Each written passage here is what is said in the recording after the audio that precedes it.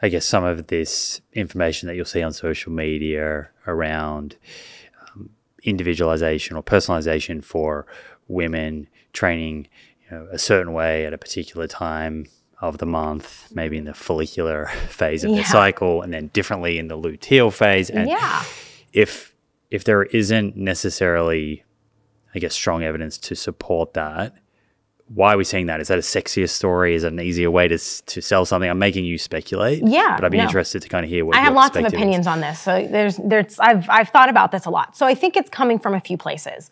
I think that some of it is the literature and the science and what we're seeing that is premature or very low effect size or very messy data at this time, where there's some themes and patterns that we're seeing that I think, I think a lot of people take the camp on the antagonist of, they're like, there's nothing changing, nothing's different, everything's the same, you're just you're the same the entire month. And I'm like, well, there's a little bit of nuance and individuality to that. But I think on the hyperswing, a lot of it, I think, is a response to, I joke that it's a response to the way fitness industry has treated females, not actually sport or exercise science or health science has treated females, where for years there was this push of extreme, HIIT, fat loss focused only, extreme cardio, feed yourself, push yourself, all pain, no gain. And I think that a lot of, women were never taught that they can listen to their bodies and manage their pain and their stress or their tolerance in exercise training or auto-regulation, or they don't typically get sold or promoted well-balanced programs that balance intensity and volume in a way that's recoverable. And so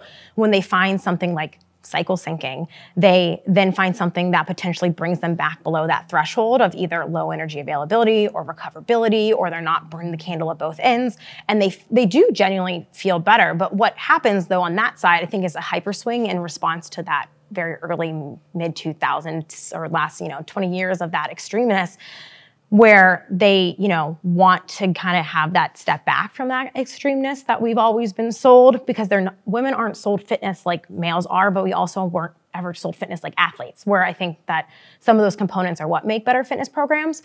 But what happens though is it becomes a secondhand game of telephone where everyone's communicating something that gets misconstrued along the way.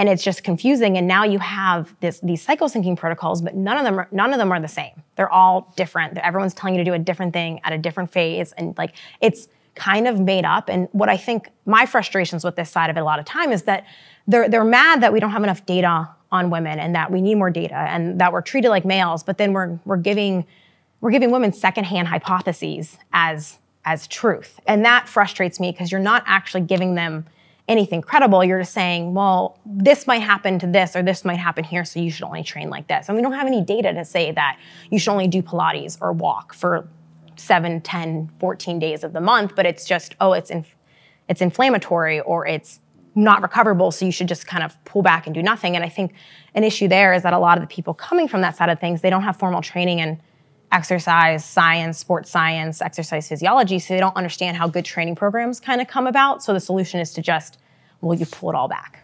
Right.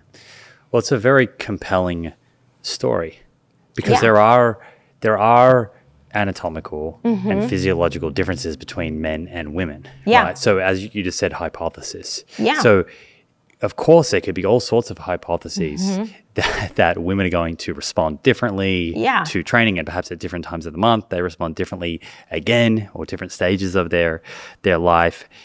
So I can see how, particularly for someone who doesn't feel like they're getting results, that they would come across that information, and it's a very compelling, strong argument. It's a sexy story. You've been left out, you've been forgotten, you've been trained like a man, and I'm going to train you like the female that you are, and it's going to get you all these results, and it's going to work better for you.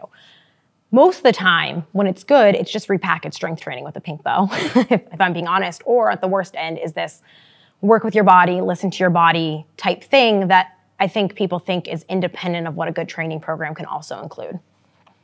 I'm just thinking about how someone might push back on this. Right? No, I've gotten all the pushback on this, I think one thing that comes to mind is, I think someone might say absence of evidence is not evidence of absence, right? And what I heard earlier from you is, you're not saying that there might be differences in terms of how women respond to exercise compared to men, but we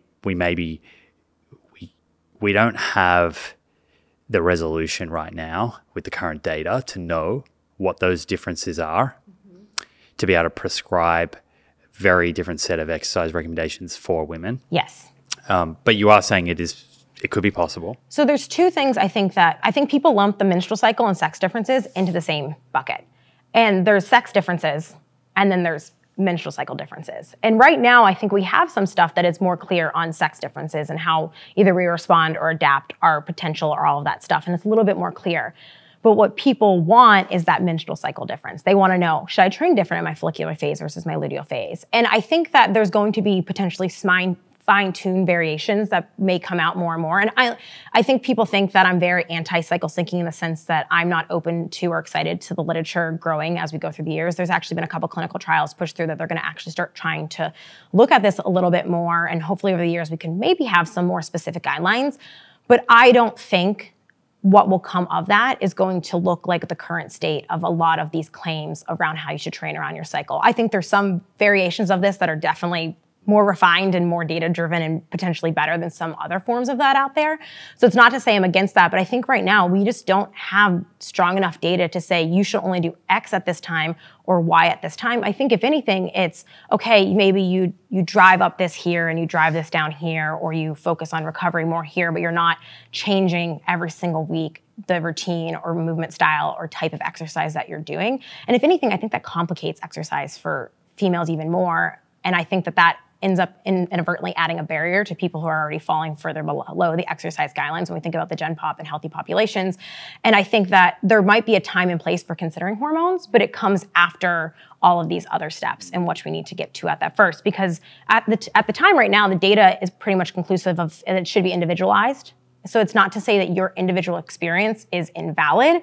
It's that the cycle you have this month might not be the same as the cycle you have next month. And it's not the same cycle that your friend is having, and your response and how that impacts you won't be exactly the same. And that's what makes it complicated. So I always like to say that I think that it's this, and I sympathize greatly with this deep desire from women to want to have data and information about themselves, but it's not that they then in turn are wanting this one-size-fits-all thing. But the reality is that you are so individual and unique that it's really still going to be based on you and your symptomology and your menstrual cycle experience, because that's going to change. And I went to the Female Athlete Conference last year, and I saw some really interesting data from, I don't think it's published yet, but it was really neat where they tracked people's performance over 2 cycles, and the phases that they performed better in changed cycle to cycle, even within the same person. And that's why I think this gets messy and complicated, because you're not having the same exact cycle every single month for the rest of your life, or, your hormone levels or how you're sensitive to those compared to someone else might